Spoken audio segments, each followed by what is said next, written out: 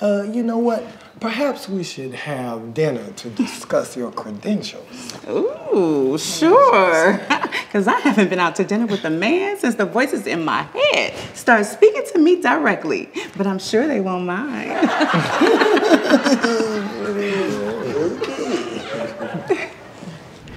So I see here that you're a grandmother.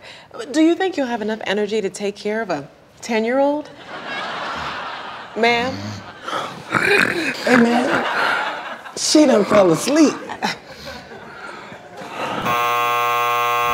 Do you like what you see on my resume? Yes. When do I start? No. Next!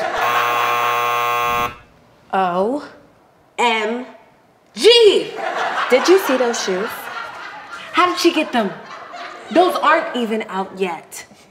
I swear, she is so spoiled. Hold on 1 second. This job does come with a driver, right? But did you see those shoes?